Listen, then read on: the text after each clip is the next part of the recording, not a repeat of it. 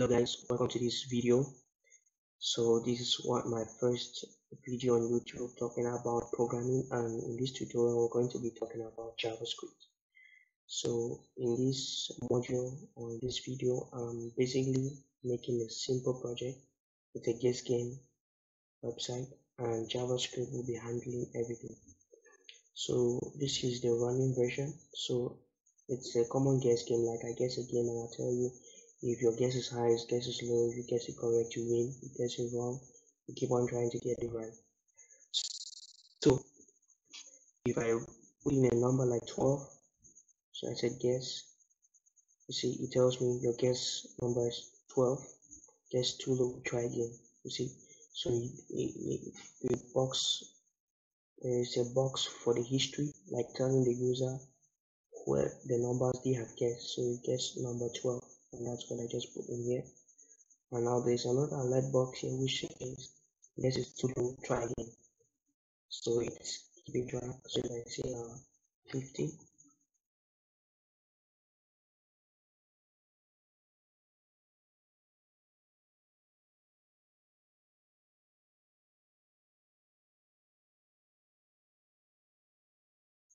so it says congratulations, you won. And you see it shows all the numbers you have guessed. You can restart and everything is wiped out. So that's what we'll be building for this project. I hope you have fun doing it. So I'll keep a link in the description to get the starting files for the project. Without further ado, let's start right into it.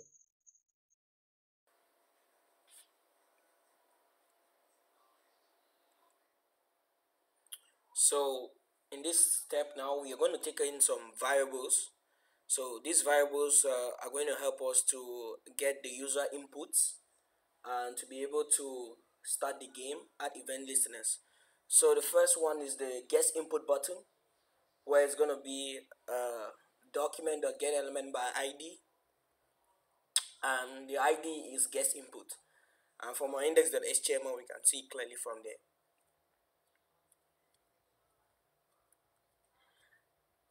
Now the next one is the game button. So we're going to take the game button, and that is also going to be a document.getElementById, and it's going to be the game button. And the next one, we're going to take now the restart button. So what the restart button does is it refreshes the whole game so that we can start all over, setting everything back to the default values like 0. So that is going to be a document that get element by ID, and that's going to be a restart button.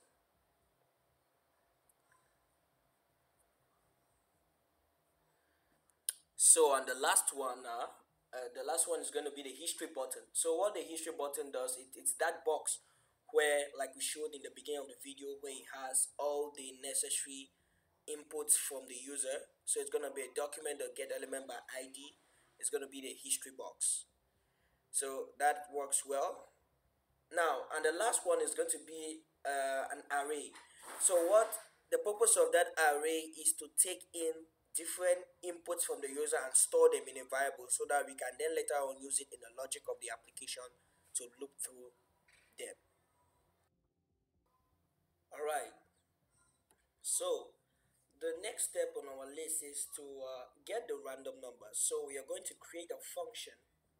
So this function is going to create what its role is to get a random number and then returns the value of the random number and stores it inside the variable. So it's going to be a range from 1 to 101, and 101 is going to be exclusive. Means it's like saying 1 to 101 minus 1. So when you take 101 minus 1, you get 100. So it's going to loop from 1 to 100. Now we're going to create a new variable. It's going to be let random number. It's going to be equal to, we use the math.floor method in JavaScript. So math.floor simply means you round up to the next whole number. And inside the math.floor, we're going to use the math.random to get a random integer from 0 to 1. And we're going to multiply it by 101. So when we multiply it by 101, it's going to bring it back to the nearest whole number. And then we're going to return the next whole number or the random number. So we're going to return random number, and I think that will do it. Now we go above. Now we're going to create a variable.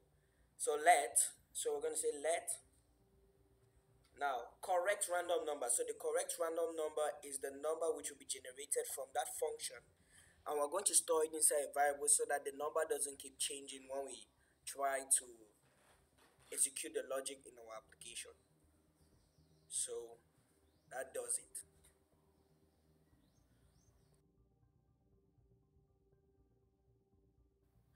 So you remember when we created the error messages. So when we created the error messages, like in the beginning of the video, the messages are displayed to tell the user if the user has won, if the user's guess is high or the user's guess is low. So we are going to create three different functions. One is going to display the win message. The other one is going to display if the guess was too high, and the third function if the guess was too low. So we are creating three functions. So that is the purpose of us creating three different functions so that we can display those messages when needed.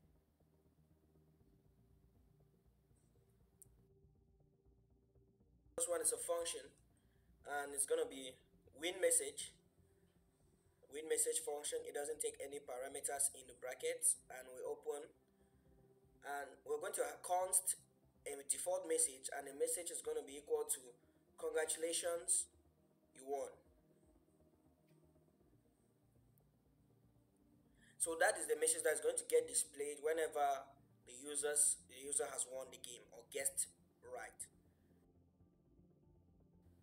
Okay, so now we're going to add a document.getEventListener or get element by ID, and now we are going to grab the error messages. So this error messages is the div we created in our index.html, where it's going to display those error messages. So we're just going to copy it and bring it there, and after we're going to use a method in JavaScript called .innerHTML.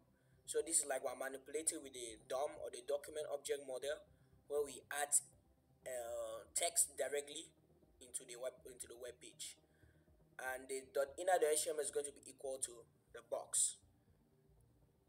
So next we're going to create the next function is for the guess too high message. So the name of the function is guess too high message. So if the guess is higher than the guess of the computer, so we want to display another message.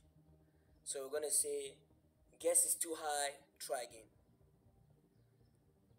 So that's the message, guess is too high, try again.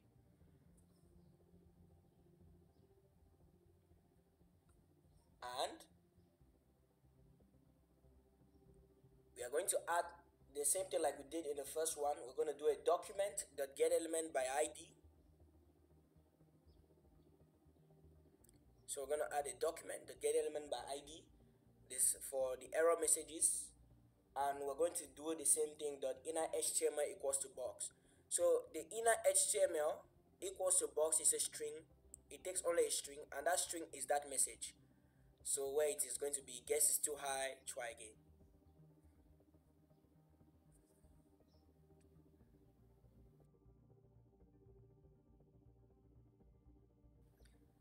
Now the last function we're going to create is the guess too low message. So if the guess of the user is lower than the guess number from the computer, we want it to we want to give the user a message alerting them to say guess is too low, try again.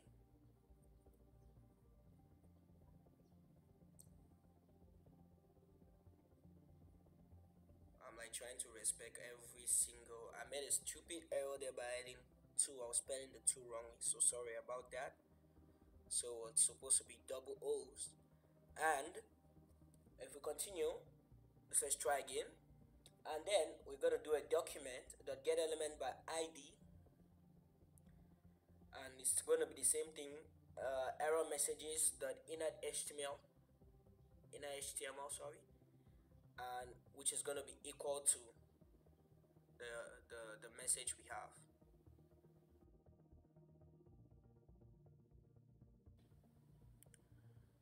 Okay, so while recording, I made a dumb error here. So the const, it was supposed to be a box.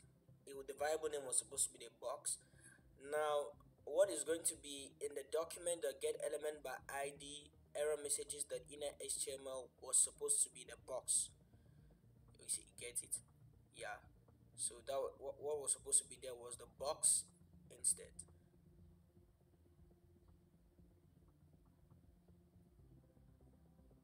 Okay.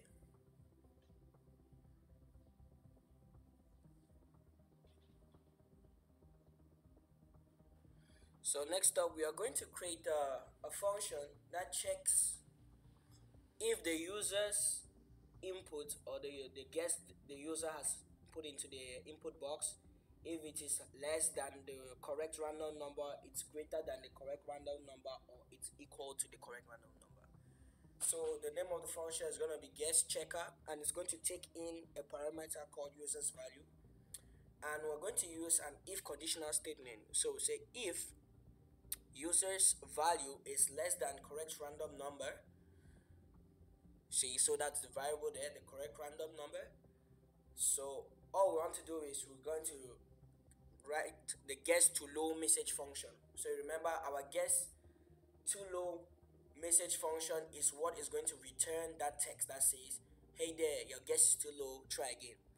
Now else if, the second condition, if the user's value is greater than correct random number,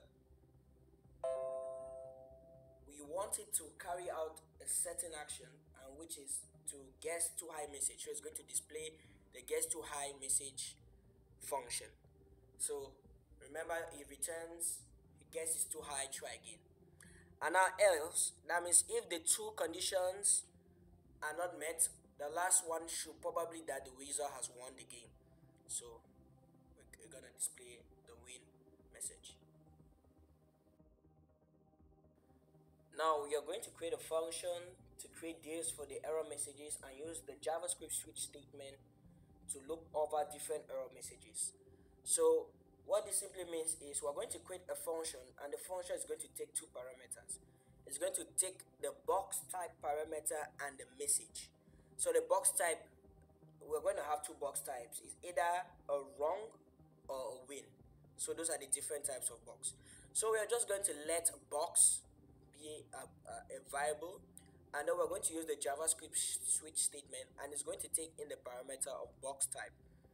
Now what the switch syntax does is it tries to test if the condition is met, it's going to return a certain value and then break. For instance, if the box type is wrong, like we see there, so that's case if it's wrong. So we want to create a div. So the box is going to create a div. Now inside that div, we're going to have a class equals, and we're going to put a class, a CSS class in it. Sorry for the double semicolons there. So we're going to put the regular colons, semicolons, and we're going to put in the alert danger. So I kind of use the bootstrap classes, class names, but the coding was actually pure CSS but no bootstrap. So for those who are familiar with it, you understand. Now the next case is the win. So when you use the win. So if the box type is win, we want to create an alert success. So I just made a typo in the first one, so it's going to be alert danger, and the next one is going to be a div with a class of alert success.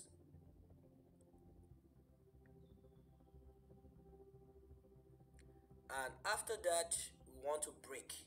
So the break statement simply means that it's going to stop checking for the rest of the other conditions.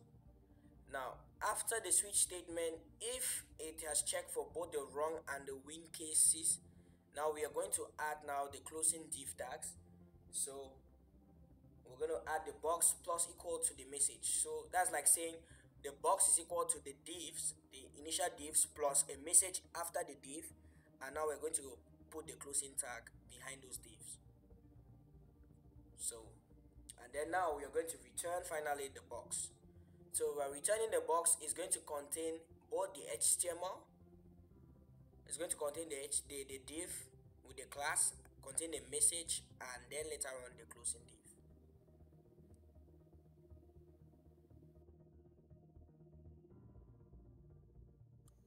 So moving forward, we're going to go back to the win message function, and now we are going to call in that message box function we just created below, and then we are going to include it with the box message, the box type, and the message.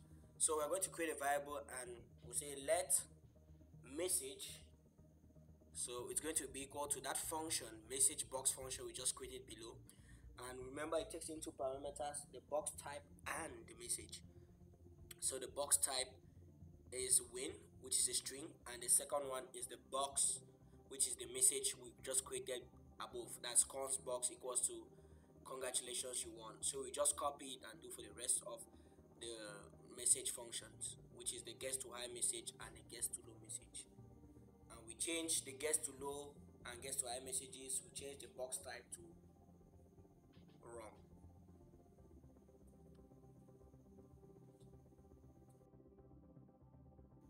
So if you all noticed, I made an error with the variable naming. We can see the document the get element by id error messages that inner HTML is taking a box it's supposed to rather take but the message. So to solve that issue, I had to just rearrange those names. So we change the let message to instead to let box, and we take the const instead to the message, and we do that for the rest of the other functions. Sorry for that error, but that's programming for you. Yeah.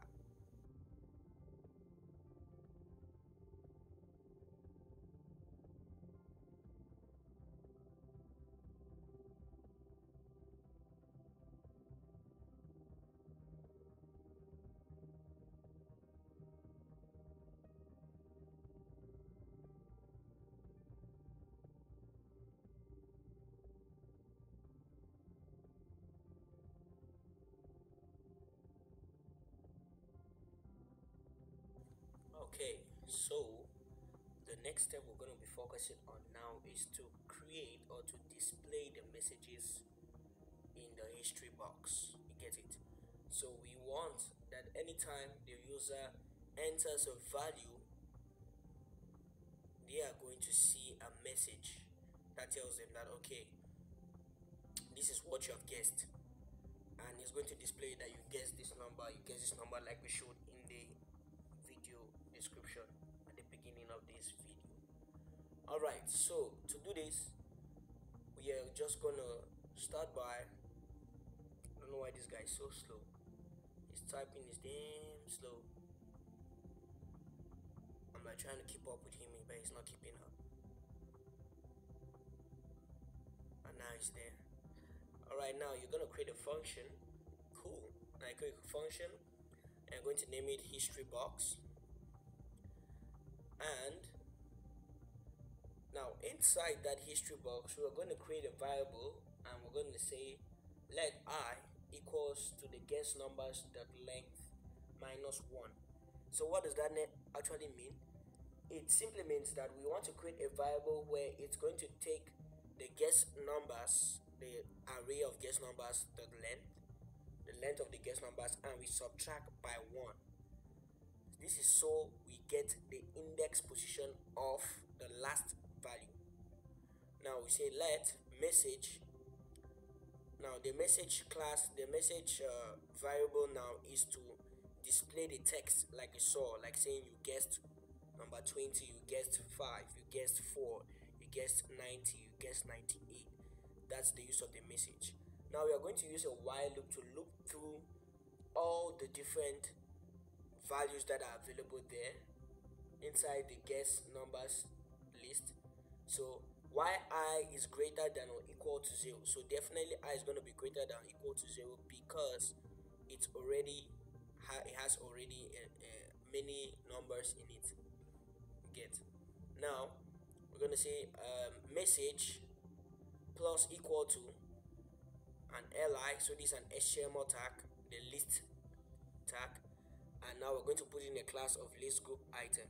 Now the next line, we're going to use now a string concatenation. We're going to put a plus.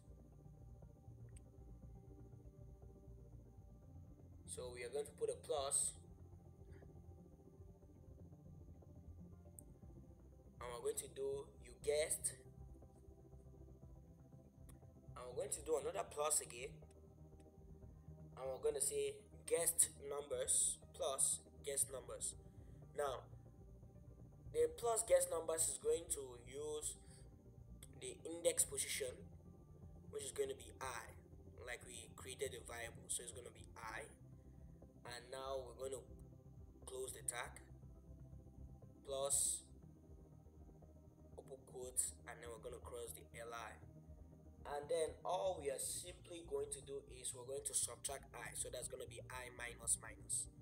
So like we're decrementing, we are not incrementing, we are decrementing. So it's, instead of I plus plus as we usually know, it's going to be I minus.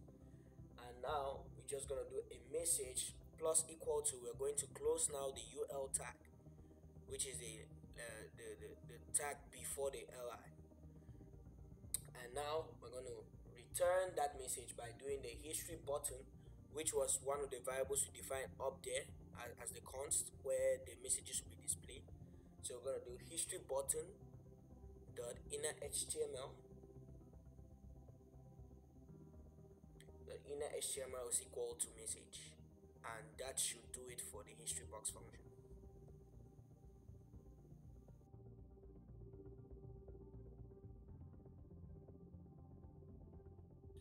Alright, so I almost forgot something very important.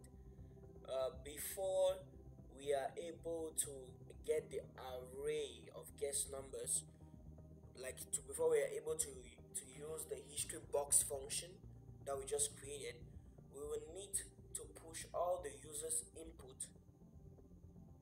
Okay, so you need to push all the users input into a guess number list before it gets used in the history box function. Okay, see the point? So this means we are going to create another function where anytime the user clicks the user input, it's going to take that user's value and it's going to push it into that guess numbers array, so that we can then access that array in the history box function and display the message telling the user what guess they made. So it's going to be a function, and that is going to be the guess history, and it's going to take in a parameter. So it's going to be guess history, that's the name of the function, and it's going to take in a parameter of guessed. So guessed here signifies that the user, that's the value of the user. And now we're just going to do the guess numbers because we have created the variable above already. So we'll do a guess numbers dot push. So dot push method in JavaScript means it's going to take that value and send it into the list, the end of the list.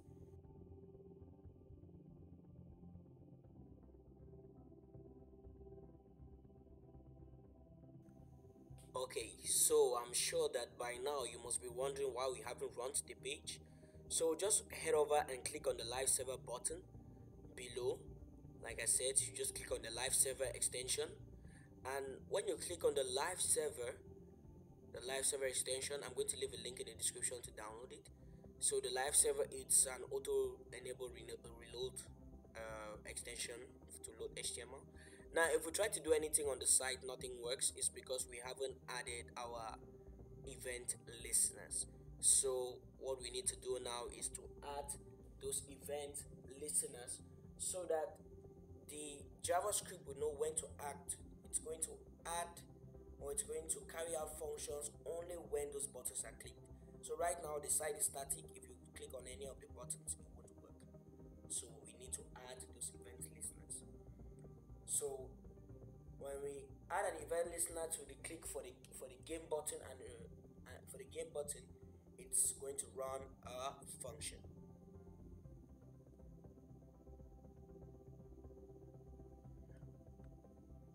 So the first function, the first event listener, sorry, is going to be the game button. So we're going to do game button dot add event listener, and it's going to look for a click event.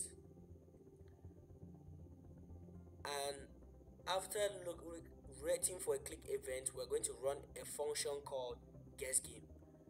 So that function is the main logic. We haven't created the function yet, but we're going to do that in a bit. So we just come below and we create that function. So say function. This guy is writing comments too much. Dude, just like go straight to what I'm saying. Go to the guess game function. Okay. He's typing too much. We don't need that information.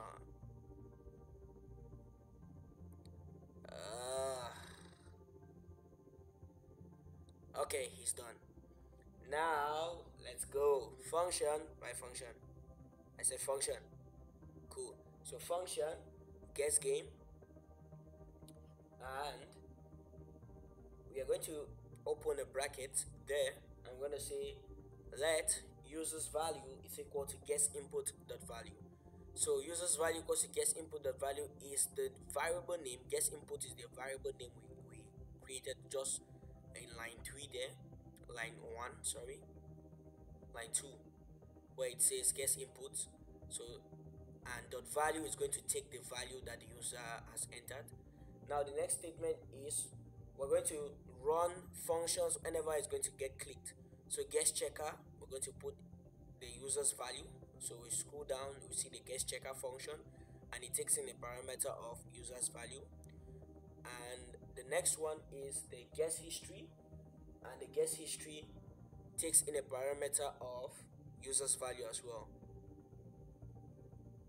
So if we check, we will look at the guess history,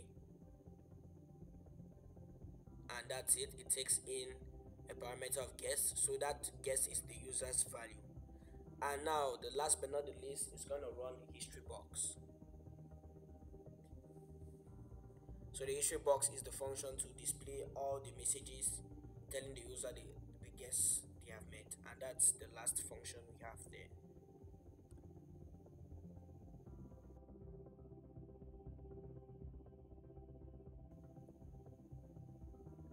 So at this point in time, we want to run the code and see how it looks like after adding the event listener. So we're just going to check if our live server is running, and then we go back to our Chrome browser and refresh. And now we're going to put in a guess and 21 and hit guess. Oh my god, what's happening? Why isn't it working? Why isn't it working? Okay, remember we have the inspect option, so just right click and you scroll down to inspect. Oh, and there the JavaScript console tells us, the Chrome console, sorry, it says the add event listener function is not working properly. So what can be the issue? Maybe we wrote something wrong. And let's look at it. We're looking. Something is wrong. Just try to go to the HTML file. Cool, good. Oh yeah, we see the error there. So we see the IDs we have there are different from the IDs that in the app.js. Here we have guess input, but in the app.js we have something different. I don't know how I made such a stupid error. This guy is so dumb. So we have the guess box instead, which was supposed to be a game button, and the game button was supposed to take the game button instead, and the restart button was supposed to take restart button. So we have guess input. The first one is guess input. Second one, game button. So those are silly errors. That's a very silly error, but that's programming, so we are bound to make errors. Alright, so if we refresh that, everything should be working quite well.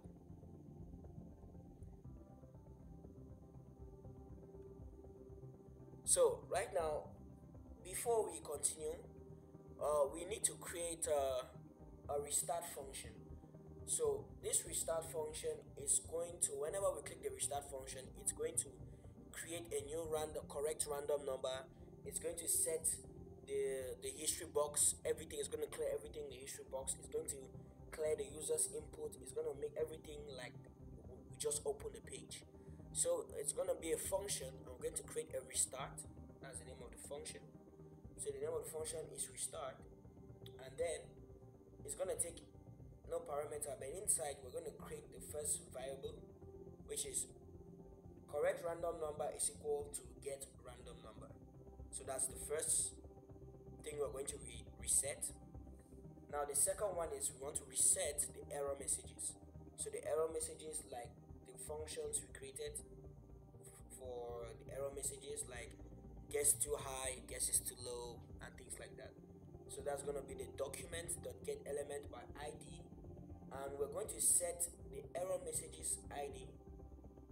Like we'll go to our index.html, we'll see it clearly there, and we're going to set it to an empty string, so it's like there's gonna be nothing inside.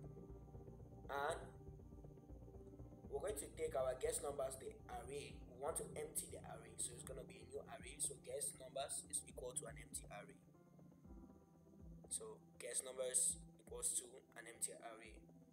So it's going to set back the new array empty so that we can push in new user input. And the last one is we're going to set in the history box. We're going to reset the history box. So the history box is where it contains all the messages saying you guess 20, you guess 50, and things like that.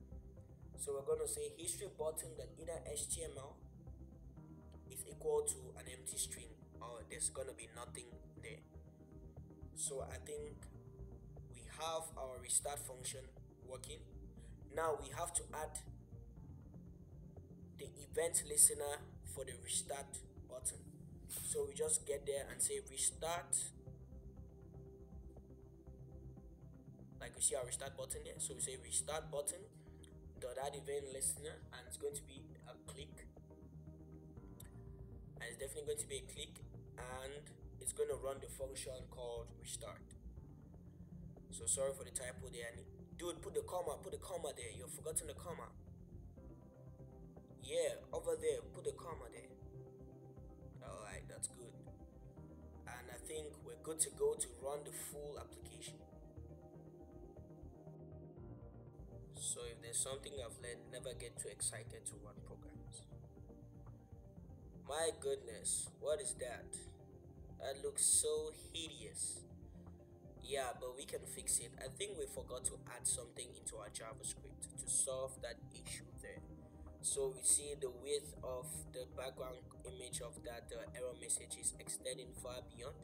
So we just need to go back to our index app.js, and we scroll down to where we have the error message class, and we add that alert CSS class there. So that's what we are lacking. So we go to the alert. So we just scroll back down, and before the div, the alert danger, we want to add the alert class first in it. So it's going to be an alert, and then you have the alert danger, and then you click alert success, and that's cool. Everything is good. He's even happy about it. I don't know why. All right, and boom, everything is working out quite well. Yeah, so the error messages are displaying very well, and we can see the guess history. Everything is showing clearly, and so this guy is so poor at guessing. So you just have to bear with me and wait till he gets it correctly, because like he's gonna try for a very long time. I just hope he gets it fast. No, I'm already getting tired. Yeah, okay, so I think he's almost there. So I think his guess is between 80. Just a rough guess. I think it should be either 82 or 81. I don't know. I just feel like it's either 82 or 81. Like I said, he's so poor at guessing. Yeah, I guess it's too high. So like I said, it's like between 82 and 81. And boom, it says congratulations, you won. And you see it displays that win message very clearly there for everyone to see. Yeah, but now let me give you a little hint. We can just go into our own code. If we want to know the random number, we can just do a console.log random number, and then we return to our page. We hit inspect, we right click, click on inspect, and then we can go to our console and we'll see the correct random number. But please, when you're making the full one for your friends, don't do that, please. It's gonna make it not fun. Yeah. So as an experiment, you can try to add other functions like making a guest tryout and things like that. So thank you guys so much for watching this video, and I'll see you next video. Bye bye.